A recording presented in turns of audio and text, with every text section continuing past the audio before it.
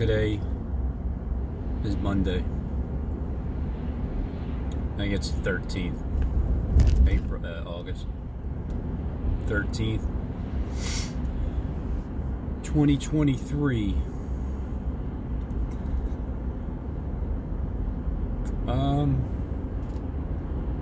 Oh, Talmudic law?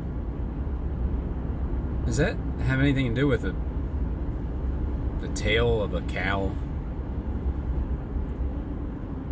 Tail moo? Dick law? I don't know, I just thought of it. I heard Ben Noon talk about it. The Talmudic law. You got dictators, you got Nordics, you got Talmudics, you got bunch of dicks that run certain things that need to not be there anymore. You got characters that are just so irritating, and I try not to get my feelings attached to irritating characters on YouTube, because I always think, well, what if that person is actually so-and-so, and it's just their other character that, you know, from the beginning they have to maybe their heart changed, but they still have their character that they have to play out, like Christofer GREEN, for instance. One of the most prideful, stiff-necked, arrogant, lying, deceivers. All right, so you're sending money to him, right, because of the EYEland Project, and he's over there. He's gonna fix the island, really? Christofer GREEN, you're gonna fix the island of Hawaii, Maui. It got completely burned up, you know, besides your house, of course, every other house around you, but your house is perfectly fine. You keep talking about your wife and your dad and your kid and everything. I've never seen a wife. You must be talking about your wife. It's inside of your body, if anything. And the woman, or maybe it's your kid. I remember something about the people of ancient times, and some of these women are really small. They're just petite, 4 foot, you know, whatever, the same size as your kid, and they may just be wearing kid suits and acting like they're your children, but it's really your woman. I don't know, I heard about it before. This whole world is just, it's just sickening. That's what it is. But I try to find the positives out of the negatives. So all of Maui burned up, and Christofer GREEN, like, all right, so you're distraught.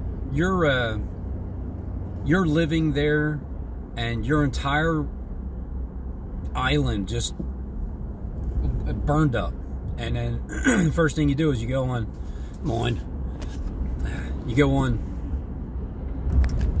Donut's channel, right as basically it's like the first interview since it happened.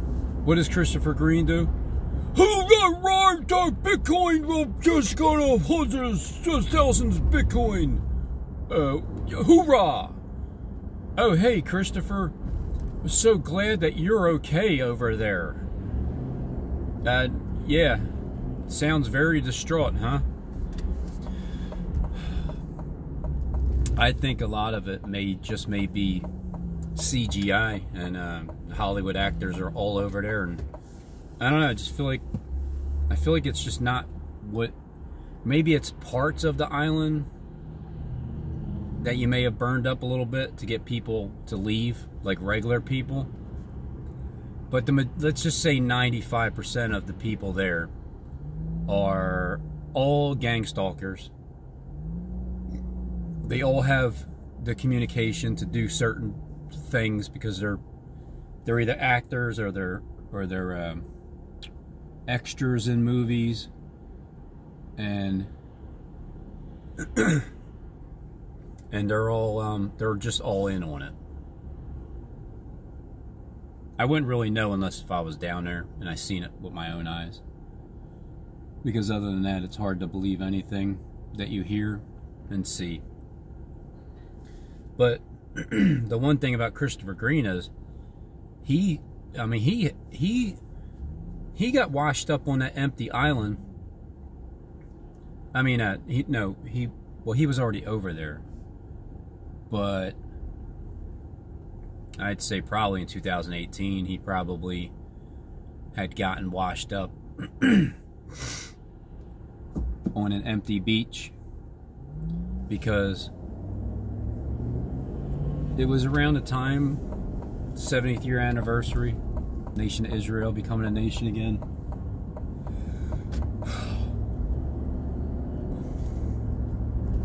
And he even said it, like, people ask me, Christopher, how is it that you went from your mom's basement last year to EYEland Project in Hawaii? How did that happen? How did you get washed up on an empty beach, Christofer GREEN? But now he truly has been washed up on an empty island, beach, whatever. You know, when U2 sings the songs, he wasn't specific about which beach, because it sounded like he was referring to Jonah being washed up on an empty beach, because maybe Jonah was also the betrayer, like Judas. I don't really know. It's just similar.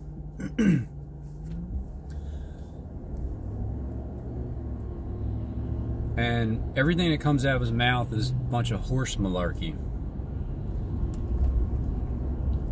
And on top of that, he's literally Marina Abramovic. 96% match, the face. Even though they're all face masks, but I believe that Marina Abramovic's face mask lines up with Christofer GREEN's face mask. And however many other characters. Here's why I don't attach too many feelings to Christofer GREEN, because I thought this before. You know how certain people seem to act like they just, there's different like Chad Booksam. John from Denver, you showed some guy that just looked like Chad Booksam. He was small like him. He he sounded like him, and he had Derek Bros on his background about what he said or something like that. And considering Derek Bros and Chad Booksam and AMTV and The Donut and Mark Fugel and Jacob Israel, I thought, what if Derek Bros was all of them wrapped up in one? Because I did videos where it was me, Ruben, and Henry all in the same room together talking different times as if we're all there. But it was really just me. So I was testing that out to see if that was true. So sometimes, and then you gotta remember, the Witch of Hollywood is well, it's Christofer GREEN. I mean, that's who it is. But who is Marina Abramovic, the Witch of Hollywood, and Debbie Harry? Like Harry, Prince Harry. There were some times that and I mean, you can tell me I'm wrong, Derek. You do still have my number. But there were times where I thought, man, Christofer GREEN kind of reminds me of Derek Bros in a sense. Certain just eye movements, right? Certain movements. So if I even think that, because I love Derek Bros. I love at least Derek Bros, the character of Derek. So even if he was some other character that's like just irritating to death, it wouldn't bother me, because I would understand that it's a show. Everybody's actors. I'm finding my way in the acting scene at some point with my performances of the people that I've come across on YouTube. And so I understand that people have to still play their roles. And Christofer GREEN is probably a really decent person. It's just that character's, oh man. And the same thing with you, Jacob.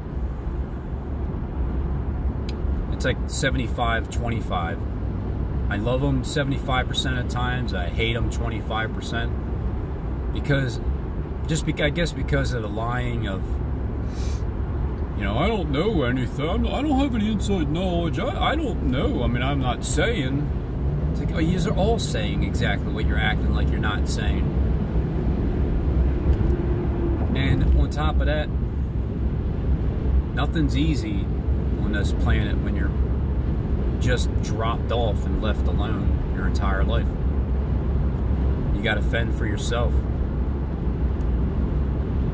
And then Christofer GREEN over there, all excited that he had to take care of some things first, which is burn down the entire Hawaiian island, because it didn't happen naturally, if it even was burnt down. Because you know what they were doing? He was saying that they were rebuilding it immediately. That's because there's something called the EYEland Project, and he just happened to be there on that island. Oh man, what timing is that, huh? An empty beach. When it's burned up, it's empty. It's people have gotten ghost. They left the island. So it seems like the island is Christofer GREEN's, and now he's gonna suck everybody's money out of them. If they're even given any money, really. I mean, maybe he's just setting it up. But the money's not going to go to anybody besides his pocket or his bank account. Because he reminds me of Judas. He definitely does. But he reminds me of Judas, who was somebody else from the beginning since I started my YouTube channel. And it was just another bodysuit face mask. I mean, Jonathan Kleck definitely knows who Marina Abramovic is, and Debbie Harry, because it could be the two of him. It could be the two twins. It's the male, it's the female, it's the system. If you talk about Marina all the time, and Debbie Harry, and the Witch of Hollywood, and I feel like Jonathan Kleck runs Hollywood, and I feel like Derek Bros runs Hollywood. He turns millionaires into billionaires. How do you do that? Well, you get them to bow down. And then now take their money.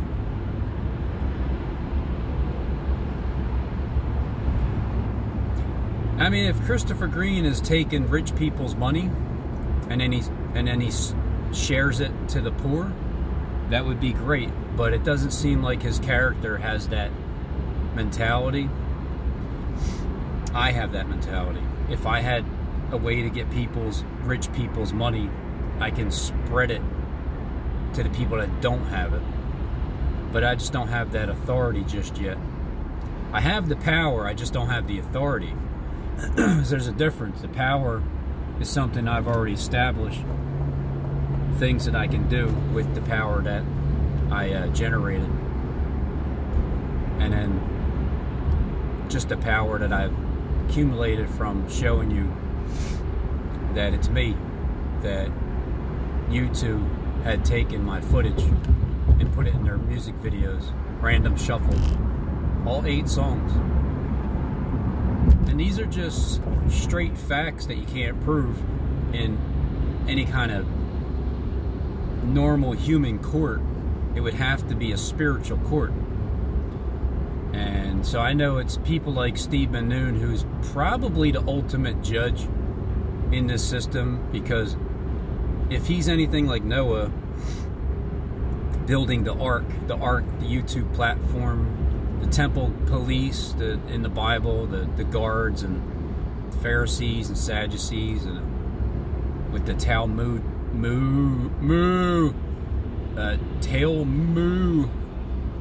Dick Law, the Noahide law, Noahide.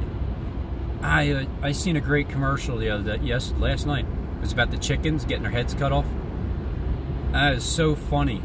It's so funny, because he's like, I heard our brethren are getting their going to the old chopping block, and he's like, the one chicken's looking at the other chicken that just said it. He's like, why? And he looked at him for like 5 seconds and said, because we're chickens. It had nothing to do with being a physical chicken, just a chicken shit. Getting your head, taking your head to the old chopping block because Noahide laws. Yeah, some funny stuff.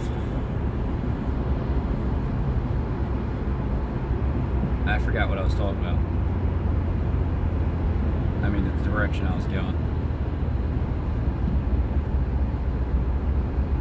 Oh, the art museum footage and stuff. I've demonstrated the power that I have through the ability to show you that it's my footage. It's just what they used somehow from the past. I'll never stop harping on it because it's the most amazing thing on earth, and I get to be the person that it happened to. And so for people like Steve Benoon, who may be the ultimate judge of this system, because in the YouTube world, you can be looked at as the Lord of Hosts. You can be looked at as Satan himself. And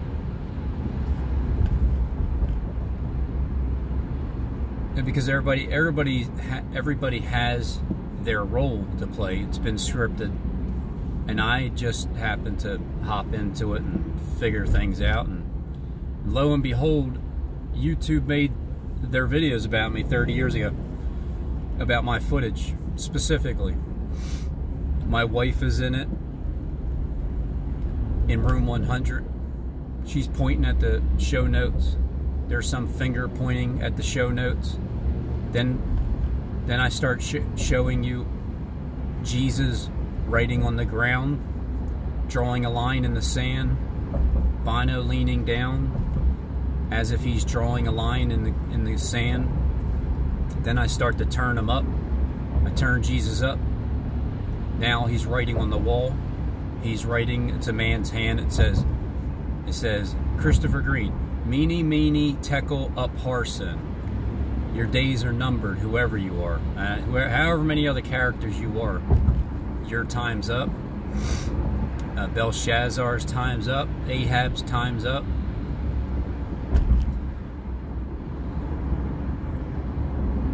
Because the writing's on the wall.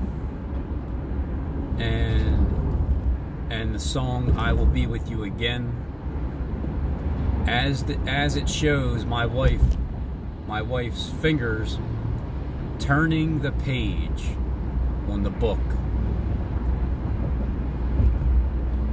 You know, I've accepted just about everything. I've accepted my wife could be cheating on me and could be having a secret relationship with someone named Michael.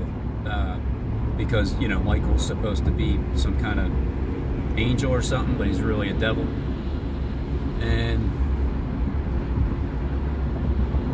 But at some point, you know, you have to let people go. You got to let people do what they want to do. You can't force them to do anything. But once you realize that I am the only one that truly does love you, the only one that really, actually, truly does, but I do it in a way that's different, that you can't see it until you finally do, until you understand how, and then go in directions.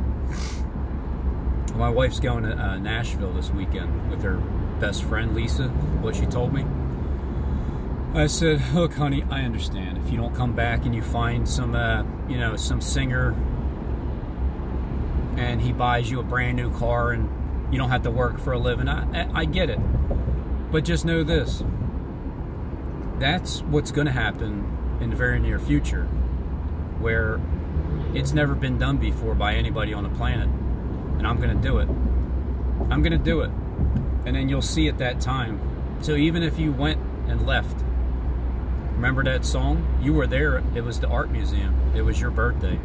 It was on 3/23/2023 when we're in the room, the bookstore. As you're turning the page and your hands are being shown, Bono says, I will be with you again. Because being with you again means after the separation. Even God separated from Israel because they went out whoring. But once they come back, once they finally realize and come back to their first true love, then they stop whoring with anybody else. So that's why it doesn't. That's why I look at it that way. It doesn't even bother me if that's the case, because it's a fleshly thing. Satan runs people's flesh. I understand. It's your flesh. But once you're done doing your fleshly thing, you know, you still have 23 hours and a half, or 23 and 40 minutes, or 50 minutes to the rest of the day to do what? You get your fleshly desires out of the way, and then you have the rest of the day. What do you do?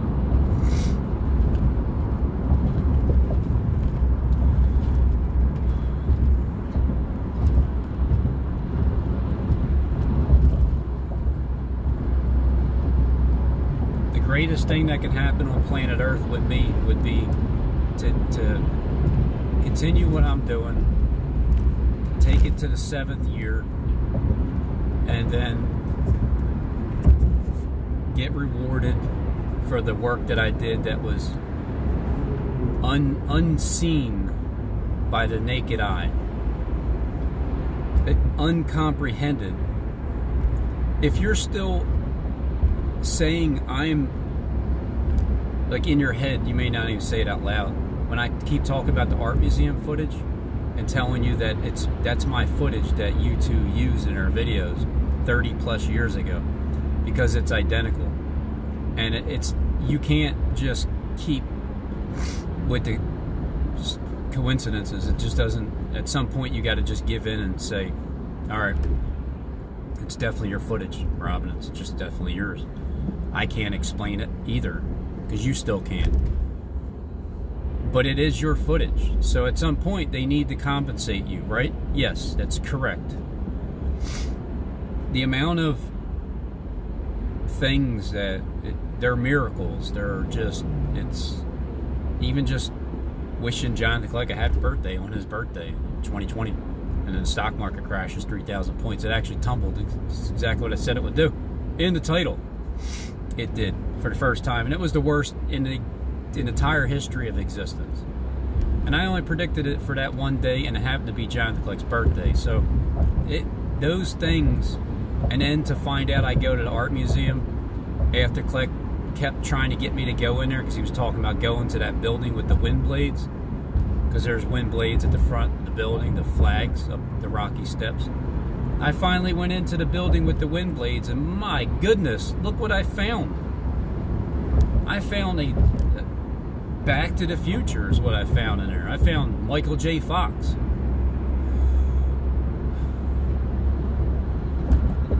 And even in the videos that I didn't even, the songs that I played but didn't have videos, even though I was playing a random shuffle in the X app, walking through, and I go back and match those videos with my footage, all of it lines up still.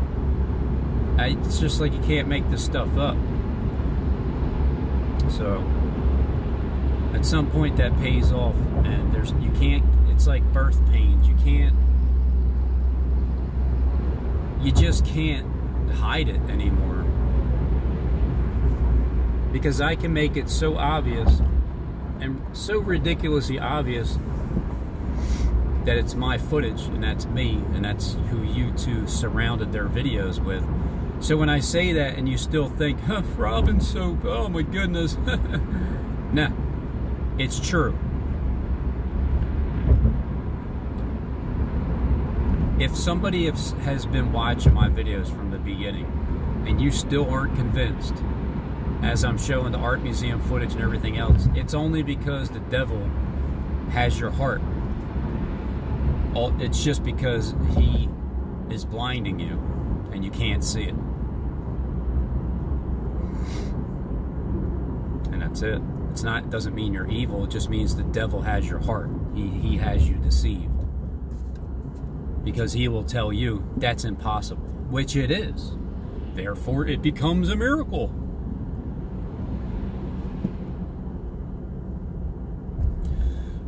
And I heard last year, or I heard a few months ago, Kim Jean, he was talking about hanging in there for another year. So I think he was trying to give me the timeline, because I was asking 2024. Stephen James seems to say it's 2024. The second crossing in April, 6 days after my 7th year, 76. That would be nice. Maybe July 4th to the 24th or something along the lines of that nature. 2024. But I don't know how it's supposed to happen. It could be this 9/11 coming up. It seemed like Skip was talking about that second 9/11 and being here in Philly, standing on top of Mount Carmel once Philly's destroyed. And guess what? I didn't think that Philadelphia would actually get nuked or destroyed or blown up, or Maui is completely incinerated, right? Alright, well, if I don't believe it, then, and it happens here in Philly and I see it with my own eyes, then I'm going to finally believe it and say, Philadelphia, you have a little bit of strength. Liberty 1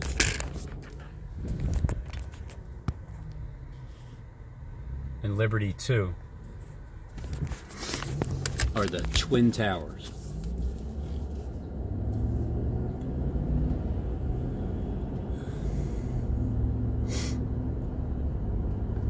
They are the targets, both of them. Male, female system, twin female system.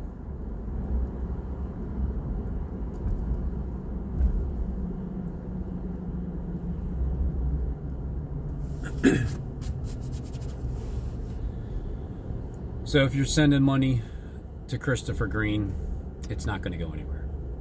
I don't believe it is. I don't believe he even needs money. Why would Marina Abramovic need money? The Witch of Hollywood, what? If you're the Witch of Hollywood, then you're like someone that runs Hollywood. And so I just feel like a bunch of actors are over in Maui and they're all acting things out and making it seem worse than what it really is. And you can't get into the island. If you can barely get out, you're not getting in.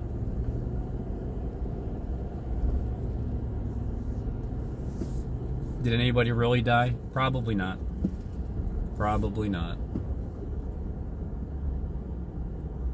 But for the sake that people did, then if their life was taken early, isn't that a free ticket to heaven? When you get killed by Satan, I just think you should just go to heaven, because you didn't have it. Even if you were sinning at some point or whatever, you didn't have a chance to repent from things, because sometimes people repent at the end of their lives or later on. So if you didn't have time to do it and your life was taken short, just like Bowie, same thing, like that,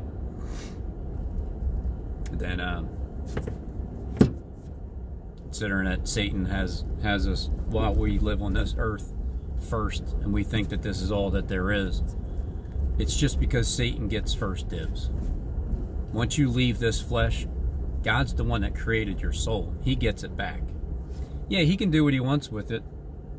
He can send you to the lake of fire and burn you up. But remember, he's a merciful God, so because he understands. He created your soul.